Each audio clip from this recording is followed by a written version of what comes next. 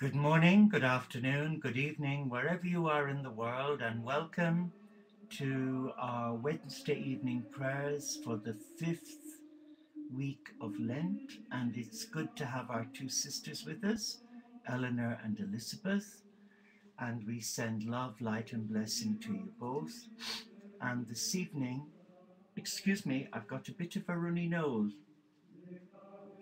There we go. So we're going to begin with a little prayer, a Celtic prayer from the Celtic Book of Prayers from Iona. Peace between nations, peace between neighbors, peace between lovers. In love of the God of life, peace between man and woman, peace between parent and child, peace between brother and sister, peace of Christ above all peace. Bless, O Christ, my face, let my face bless everything. Bless, O Christ, my eyes, let my eyes bless all they see. So let us now come together in service to love, to light, and to the cosmic Christ. And we begin the office of Vespers. O God, come to my aid. O Lord, make haste and help us. Glory be to the Father, Mother God, to the Lord Jesus Christ, our teacher, to the Holy Spirit of God, as it was in the beginning, is now, and ever shall be, world without end. Amen. And our hymn for Lent, Jesus, the Son of ransomed earth, shed in our inmost souls thy light, as in spring days of fairer birth, heralds each morn the doom of night. This hour of grace thou dost impart, teach us with flowing tears the stain, to cleanse from every victim heart that longs to feel love's welcome pain. The day is come, the accepted day, when grace like nature flowers anew. Trained by thy hand the surer way, rejoice we in our springtime too. Let the whole earth in worship bow, great God, before thy mercy seat, as we renewed by grace do now, with praises new thy presence greet. And our first antiphon for this Wednesday evening Vespers reads, The Lord is my light and my help, whom shall I fear? And now we read Psalm 26. The Lord is my light and my help, whom shall I fear? The Lord is the stronghold of my life, before whom shall I shrink? When evildoers draw near to devour my flesh, it is they, my enemies and foes, who stumble and fall. Though an army encamp against me, my heart would not fear. Though war break out against me, even then would I trust. There is one thing I ask of the Lord, for this I long, to live in the house of the Lord all the days of my life, in his presence, to savor the sweetness of the Lord, to behold his temple. For there he keeps me safe in his tent in the day of evil. He hides me in the shelter of the tent. On a rock he sets me safe. And now my head shall be raised above my foes who surround me, and I shall offer within his tent a sacrifice of joy. I will sing and make music for the Lord. And now we pray the Gloria. Glory be to the Father, Mother God, to the Lord Jesus Christ, our teacher, to the Holy Spirit of God, as it was in the beginning, is now, and ever shall be, world without end. Amen. The Lord is my light and my help. Whom shall I fear? And the second antiphon, it is your face, O Lord, that I seek. Hide not your face. And we continue with Psalm 26. O Lord, hear my voice when I call. Have mercy and answer. Of you my heart has spoken, seek his face. It is your face, O Lord, that I seek, hide not your face. Dismiss not your servant in anger, you have been my help. Do not abandon or forsake me, O God, my help. Though father and mother forsake me, the Lord will receive me. Instruct me, Lord, in your way, on an even path lead me. When they lie in ambush, protect me from the enemy's greed. False witnesses rise against me, breathing out fury. I am sure I shall see the Lord's goodness in the land of the living. Hope in him, hold firm and take heart. Hope in the Lord. And now we pray the Gloria. Glory be to the Father, Mother God, to the Lord Jesus Christ, our teacher, to the Holy Spirit of God. As it was in the beginning, is now, and ever shall be, world without end. Amen. It is your face, O Lord, that I seek. Hide not your face. And the third antiphon. He is the firstborn of all creation. He is supreme over all creatures. And now we have a canticle reading from Paul to the Colossians. Let us give thanks to the Father, Mother God, who has qualified us to share in the inheritance of the saints in light. He has delivered us from the dominion of darkness and transferred us to the kingdom of their beloved Son, in whom we have redemption, the forgiveness of sin. He is the image of the invisible God, the firstborn of all creation. For in him all things were created, in heaven and on earth, visible and invisible. All things were created through him and for him. He is before all things, and in him all things hold together. He is the head of the body, the church. He is the beginning, the firstborn from the dead, that in everything he might be preeminent. For in him all the fullness of God was pleased to dwell, and through him to reconcile to himself all things, whether on earth or in heaven, making peace by the blood of his cross. Let us pray the Gloria. Glory be to the Father, Mother God, to the Lord Jesus Christ, our teacher, to the Holy Spirit of God, as it was in the beginning, is now, and ever shall be, world without end. Amen. He is the firstborn of all creation. He is supreme over all creatures. And now we have a special reading for this fifth Wednesday of Lent. And it's from Paul to the Ephesians chapter 4, verses 32 to 35. Be kind and tender-hearted to one another, each of you generous to all, as God in Christ has been generous to you. As God's favorite children, you must be like him. Order your lives in charity upon the model of that charity which Christ showed to us when he gave himself up on our behalf, a sacrifice breathing out fragrance as he offered it to God. This is the word of the Lord. Thanks be to God. And the short responsory, I said, Lord, have mercy on me. I said, Lord, have mercy on me. Heal my soul, for I have sinned against you. I said, Lord, have mercy on me. Glory be to the Father, Mother God, to the Lord Jesus Christ, our teacher, to the Holy Spirit of God. I said, Lord, have mercy on me.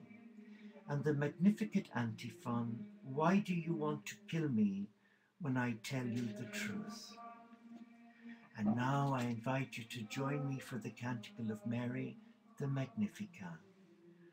My soul magnifies the Lord, and my spirit rejoices in God, who is my Saviour.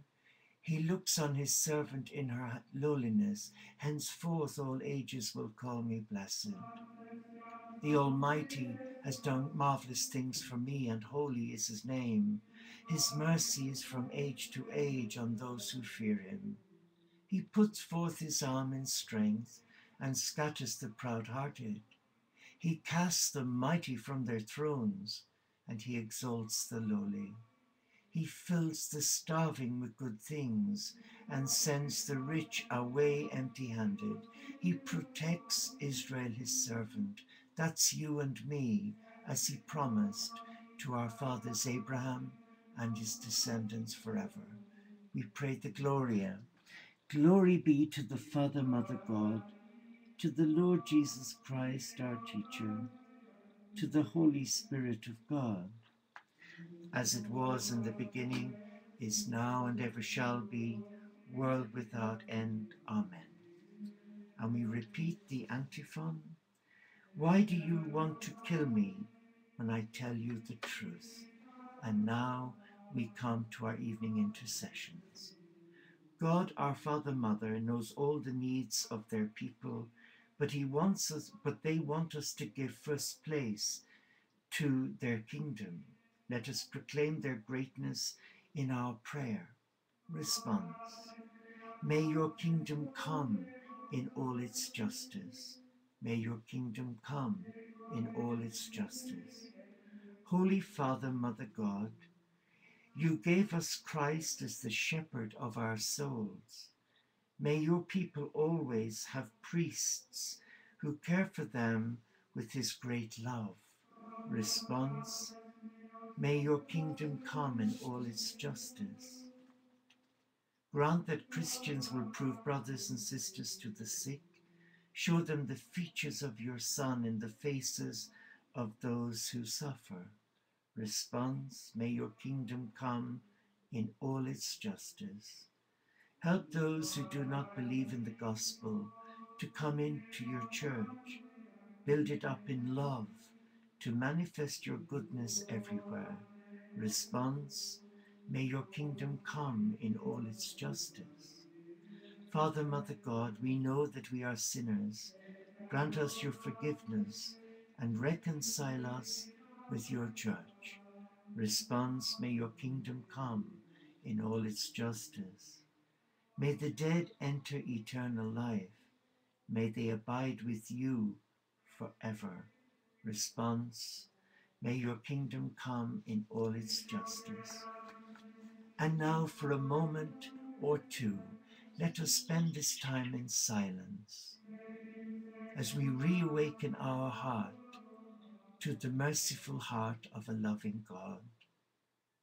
And if anything troubles us, let us name it, bless it, and release it to God in a mindset of gratitude, and conclude with the three-worded prayer. Thank you, God.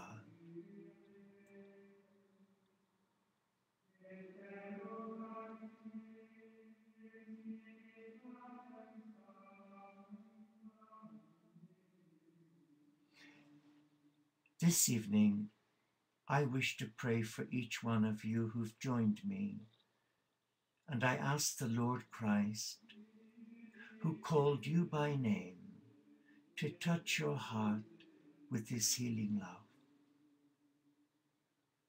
I pray this evening especially for prisoners, for the men and women who are incarcerated from families, but I pray especially for those on death row.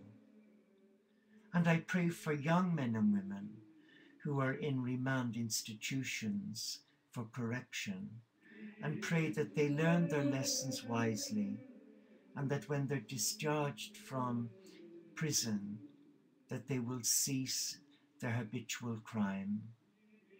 I pray this evening for the whole family of God, of all faiths and none, who are hurting in mind, body, and spirit. I pray for our illegal immigrants who escape their own homeland, family, and friends because of war.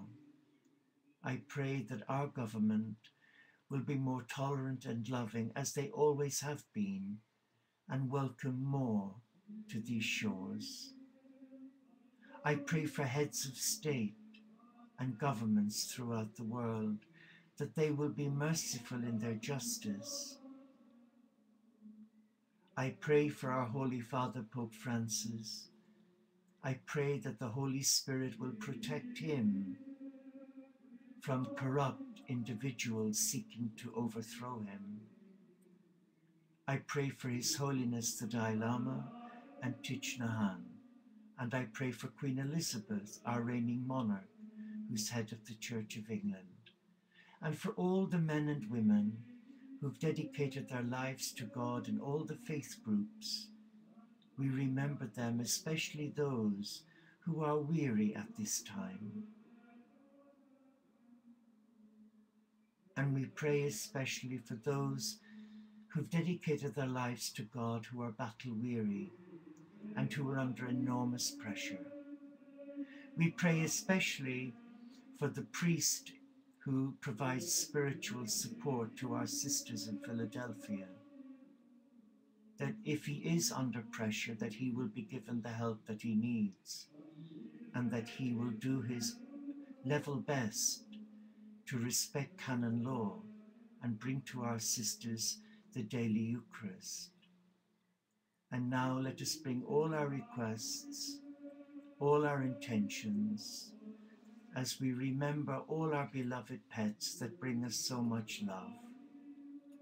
And we pray for those who are cruel and unkind to the animal kingdom.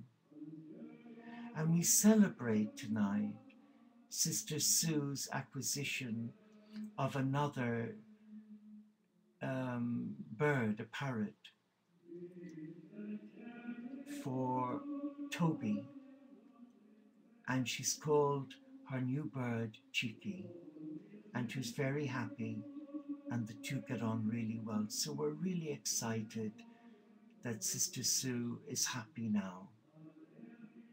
But we pray for dear Nirmala and her birdies. We pray for Sister Miriam and her bunnies, her bees, and for beautiful Molly. We pray for Chewy and Hootie and all the furry friends there in America. And I pray for my three here by my feet, snoring their little hearts out. So let us now pray the prayer that Jesus taught us.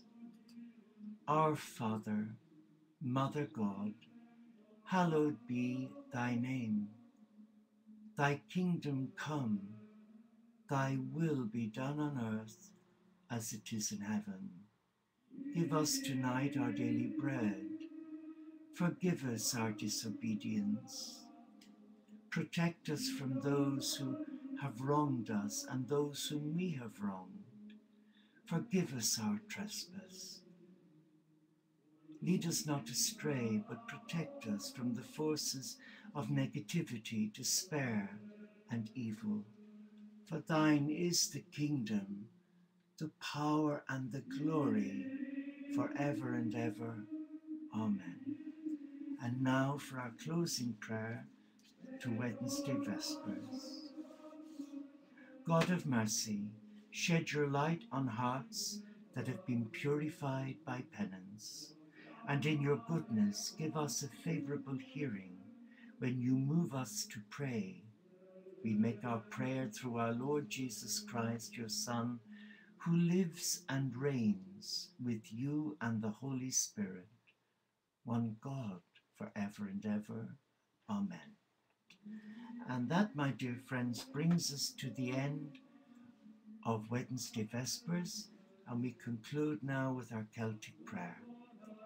The blessing of heaven, the blessing of earth, the blessing of sea and sky, on those we love this day, and on every human family, the gift of heaven, the gift of earth, the gifts of sea and sky, the gifts of brother sun and sister moon, and the animal kingdom, be in your hearts, now and forevermore. Amen. And as I blow out this light, I blow the peace, the love, and the joy of our Father, Mother God, and the living Christ to you. Amen. Namaste, Shalom, Inshallah paxet bonum shanti. Solo di caritas, salam alaikum, and may the peace of all that is sacred to you reawaken your heart to the I Am presence within you. I wish you a blessed day, and to our two sisters in Philadelphia, we wish you well. To dear Nirmala, who's joined us, and to all who have not logged in, God bless you and take care. And before I forget, on Doves for Peace this evening, we have Leyden from Manchester, who will be sharing with us about her trip to Sedona. And I'm hopefully back here at 10 o'clock for our Lenten retreat. Take care. God bless.